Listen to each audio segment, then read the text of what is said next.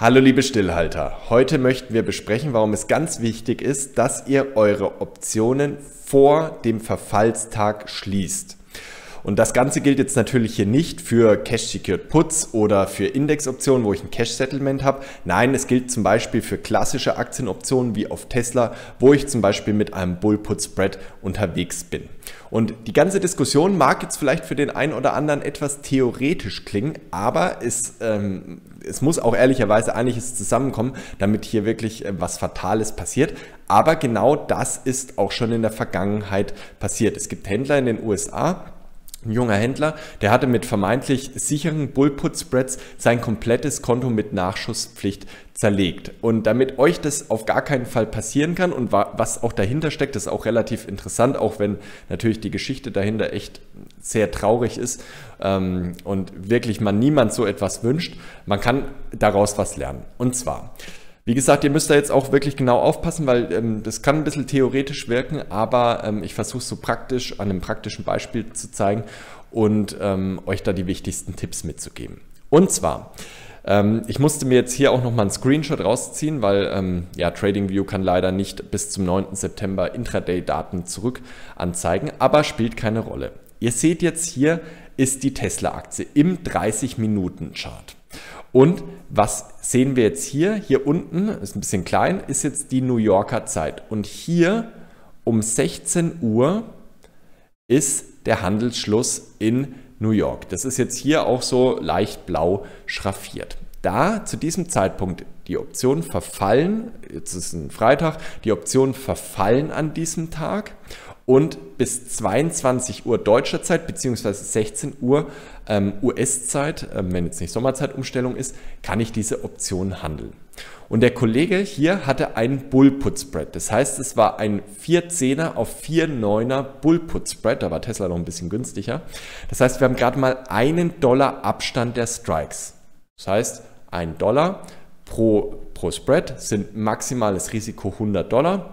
Wenn ich jetzt 5 oder 10 von diesen Spreads habe, dann habe ich ein maximales Risiko von eben 5 mal 100 sind $500. Habe ja auch noch ein bisschen Prämie bekommen, die vernachlässige ich jetzt erstmal.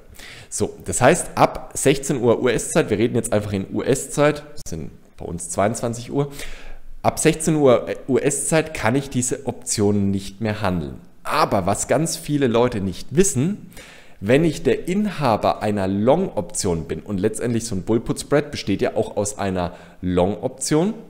Wenn ich den Bull-Put-Spread handle, bin ich ja den 4,10er Put-Short. Jemand anderes ist den aber Long.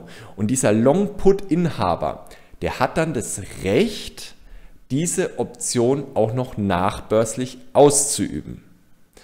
Jetzt ist natürlich die Frage, wird das nicht automatisch gemacht? Ja, die Option wird auch ausgeübt, wenn sie einen inneren Wert hat.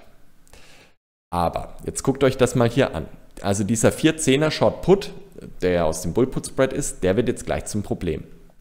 Der ist zum Ende der Handelszeit hier um 16 Uhr ganz knapp aus dem Geld. Und die Long Put Option der 409er ist auch aus dem Geld. So, das heißt, eigentlich würde man ja jetzt denken, okay, die Optionen verfallen wertlos. Aber, wie gesagt, dieser Inhaber des Long Puts, dieses 410er Puts, der ja irgendwo auf der Welt ist, hat ja dieses Recht, die Option auch noch nachbörslich auszuüben. Sie wird jetzt hier nicht automatisch ausgeübt, weil sie eben nicht im Geld ist. Wenn sie nur 1 Cent im Geld ist, dann wird sie eben automatisch ausgeübt. Aber hier war sie ja nicht im Geld. Ihr seht es, der Preis notiert jetzt hier darüber. Das heißt, die Option war nicht im Geld, aber er hat dann die Möglichkeit, manuell diese Option auszuüben. Und jetzt ist es so, das ist auch passiert, diesem jungen Kollegen, dass dieser 4,10er Put ausgeübt wurde. Das heißt, wenn ich jetzt einen 4,10er Put habe, dann bekomme ich dann eben, wenn ich das jetzt als klassischen Short Put betrachte, 100 Aktien zu einem Preis von 410 in mein Depot eingebucht. Okay, erstmal kein Problem, könnte man meinen, weil er hat ja noch diesen 409er Put, wo ja dann letztendlich sein Verkaufsrecht ist und damit ist ja das Risiko begrenzt. Aber dieser 409er Put war zum Handelsende aus dem Geld. Und jetzt wurde diese Short-Put-Option von irgendjemand auf der Welt ausgeübt, also dem sein Long-Put entsprechend. Die Aktien wurden diesem Händler dann eingebucht und die 409er Option ist wertlos verfallen. Warum? Weil sie zum Handelsende nicht im Geld war, sie hatte keinen inneren Wert und weil dann der Kollege manuell diese Option hätte ausüben müssen. Ja, aber dann nach Handelsschluss, man bekommt es vielleicht nicht mit, man denkt vielleicht auch nicht daran, das hat er jetzt in diesem Fall eben nicht gemacht. Und das heißt, es ist ganz wichtig zu wissen, dass die Long-Optionen auch nachbörslich, nach Ende der Handelszeit ausgeübt werden können. Und zwar gibt es da auch einen Link, den packe ich euch in die Videobeschreibung.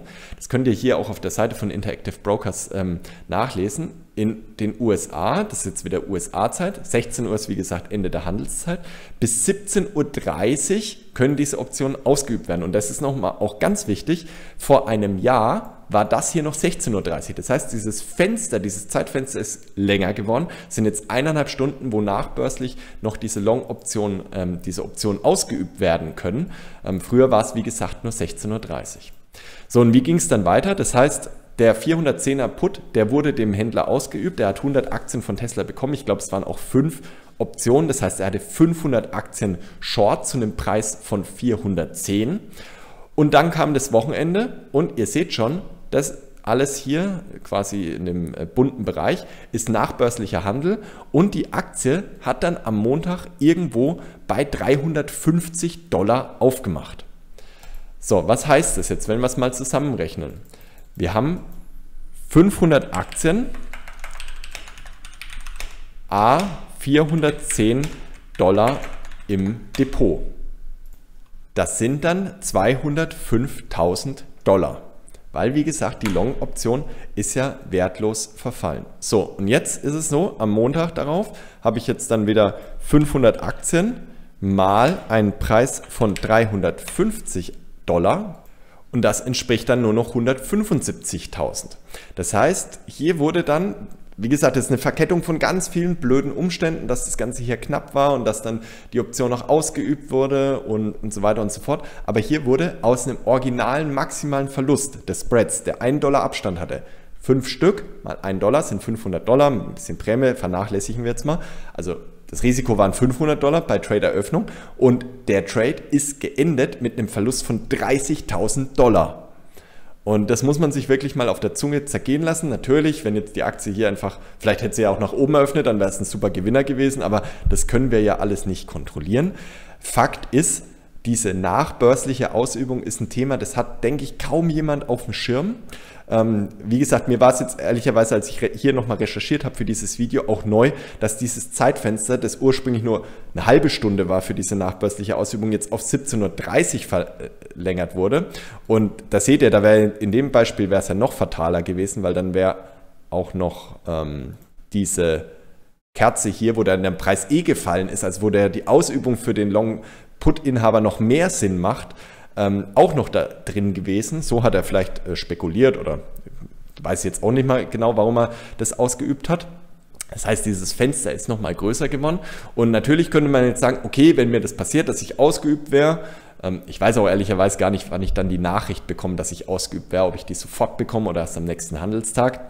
Weil mir diese Situation noch nie passiert ist, dass ich dann sage, okay, dann gehe ich halt noch kurz an den PC, ich meine, da ist auch dann Freitagabend bei uns, 22 bis 23:30 Uhr, da haben die meisten was anderes vor und übe dann meine bestehende Long-Option aus. Ich glaube, das würde ich nicht machen. Ich würde mich vor allem nicht darauf verlassen, dass ich dann das tatsächlich weiß und mir diesem Risiko aussetzen. So, jetzt haben wir viel geredet, viel theoretisch erklärt. Was ist das Lessons Learned? Einfach die Option glattstellen. Dann habe ich meine Ruhe, dann komme ich nicht in dieses Ausübungsdilemma hier hinein. Ich sage mal so, wenn jetzt die Optionen wirklich sehr, sehr weit weg vom Geld sind, dann kann ich die schon auch mal verfallen lassen. Dann sollte ich vielleicht aber noch mal ein Auge drauf haben. Das ist natürlich auch immer blöd, wenn die sehr weit aus dem Geld sind, dann kann man die auch kaum mehr handeln. Dann muss ich ziemlich ordentlich bezahlen, wenn ich die wirklich glattstellen will. Das ist ein bisschen ein Dilemma. Aber gerade wenn es hier so knapp ist wie da, ich meine, der Preis notiert hier wirklich ziemlich nah dran. Die Optionen waren den ganzen Tag im Geld, sind gerade am Ende der letzten 30 Minuten Kerze aus dem Geld gerutscht.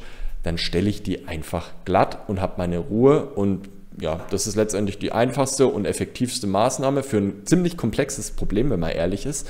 Und ja, ich hoffe, es hat euch trotzdem gefallen, das Video, und einfach einen interessanten Einblick. Schreibt mir gerne mal, ob ihr das wusstet. Ich gebe es zu, ich wusste das vor 1,5 Jahren noch nicht. Bin auch erst durch diese Story so richtig darauf erst aufmerksam geworden. Das ist ja auch, ja, in dem Fall, also mir tut es wirklich leid für den Kollegen, weil das ist jetzt hier schon eine ordentliche, ich weiß, vielleicht waren es auch 10 Optionen, das weiß ich gar nicht mehr genau, aber das tut natürlich schon richtig, richtig weh, vor allem wenn man sich überlegt, dass man ja sowas mit einem $5.000-Konto handeln kann, ja, und dann habe ich noch Nachschusspflicht und so weiter. Also das ist wirklich übel, aber das Einzige, was wir daraus ziehen können aus so einer blöden Geschichte, ist, dass wir was daraus lernen können, und das ist eben ein großes Learning. Einfach den Kram vor Ende der Laufzeit glattstellen. In diesem Sinne bedanke ich mich für die Aufmerksamkeit und bis zum nächsten Video.